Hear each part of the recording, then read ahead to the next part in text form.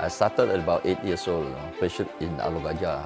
And that happens that my father's shop was just right in front of the field. That is where I started play football and learn how to play football. In football, you should know what you are doing. You cannot be depending on people to teach you how to do. Very important is your own self. You should know what is good for you. What must you do? How to make you good. You cannot be depending on people to teach you on what to do. Important is your own self. You have to study, you have to read, you have to do this. Your own self, you should know.